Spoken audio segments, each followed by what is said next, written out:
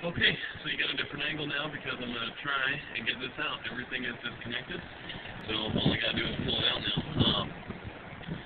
And for those who just saw me for the first time, the reason for the hairnet is I've got incredibly long hair and it's driving me insane. So I went and grabbed a hairnet to keep it out of the way so I don't get motor oil and transmission fluid and all this other junk into it. To make it a little bit easier to wash later. So, anyways, here we go. Everything's loose, so it shouldn't give me too much of a hard time. Oh, I got a transmission fluid line that's going to give me a hard time if I don't move it. There we go. Alright, here we go. There it is. Almost. And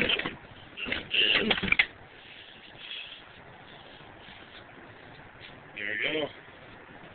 There's the radiator. Very cool. Now, what's next?